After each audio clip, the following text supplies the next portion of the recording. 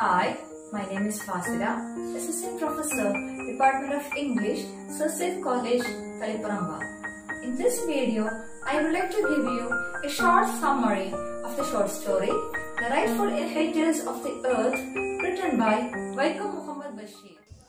Vaikom Muhammed Basheer, known as Baipur Sultan, was an Indian independence activist and a writer of Malayalam literature. He was born on 21st January 1908 at Thaliyalaparambu and died in the year 1994. He was a humanist, freedom fighter, a novelist, and short story writer, noted for his path-breaking, down-to-earth style of writing that made him equally popular among literary critics as well as the common man. His notable works include Balyakalasakhi, ശബ്ദങ്ങൾ, പാത്തുമ്മയുടെ ആട്, മതിലുകൾ, എൻ്റെ ഉപ്പാപ്പാക്കൊരാനയുണ്ടായിരുന്നു, ജന്മദിനം, ഭൂമിയുടെ അവകാശികൾ, translated as The Rightful Inheritors of the Earth, Premalekhanam, etc. The translations of his works into other languages have earned him worldwide acclaim. He was awarded Padma Shri in the year 1982.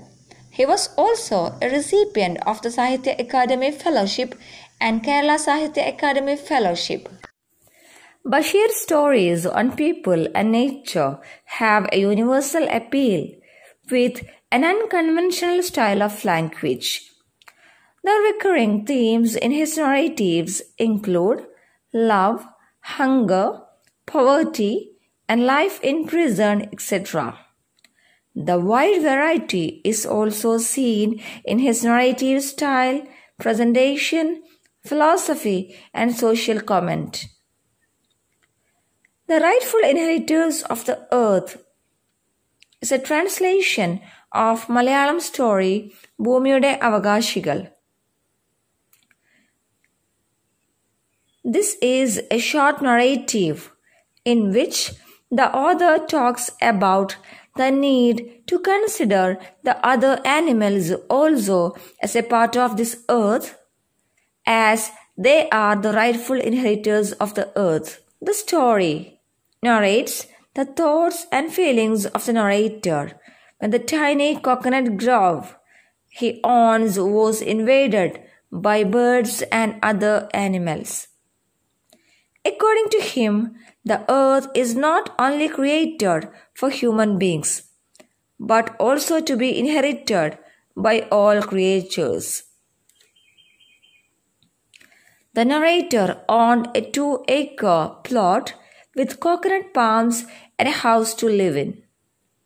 At that time, the price of the coconut was very high, and it would give them enough money to live. But his coconuts were destroyed by bats, squirrels, and other creatures. Later, birds, butterflies, hawks, rats, cobra, etc. visited his land and lived there as if the land is owned by them. When they lost lots of tender coconuts by the attack of these creatures, his wife told him to destroy them. The narrator didn't listen to her, but would rather tell his idea that all creatures have the same right to live in this land. Then his wife bought a rat poison to kill rats. But after a few days, 5 hens, 12 squirrels, 200 rats, and a cat died. But she was not happy with that. Later, they identified that bats are the real culprits. Narrator's wife, with the help of her cousin, thought of killing the bats. They identified that the bats came from the nearby temple. They went to kill the bats using a gun. but they were chased by the local people, as it is believed that bats are the souls of their forefathers.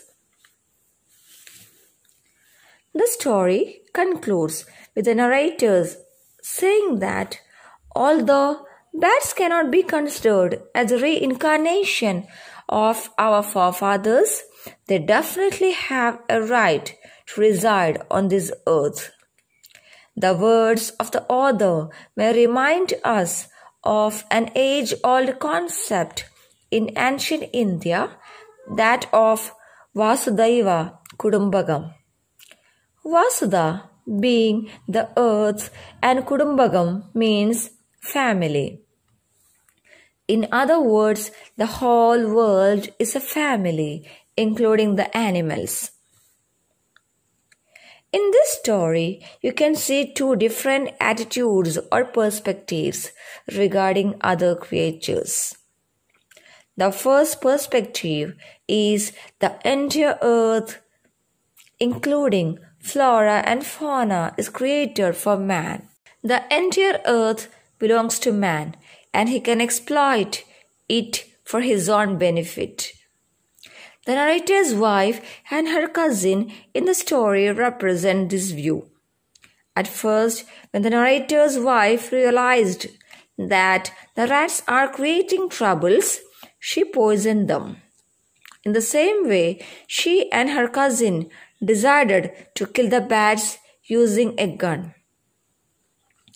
Contrary to this perspective is the belief that the entire beings on earth have equal rights to live, and human beings depend on their surroundings for their survival.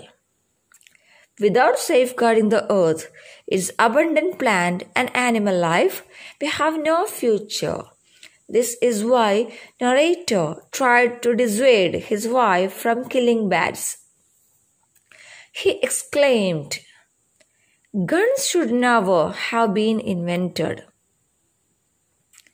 We know that the stand taken by the narrator is correct, as our very existence would be in peril if we didn't protect this earth.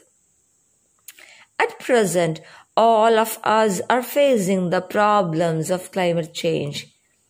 And the reason for climate change is nothing but our ways of exploiting and destroying the environment. So through this short story, Vaikom Muhammed Basheer gives us a good lesson that we have to protect our environment, show love and kindness towards other creatures, and understand the fact that they are also a part of our earth and they are the rightful inheritors of the earth. Thank you.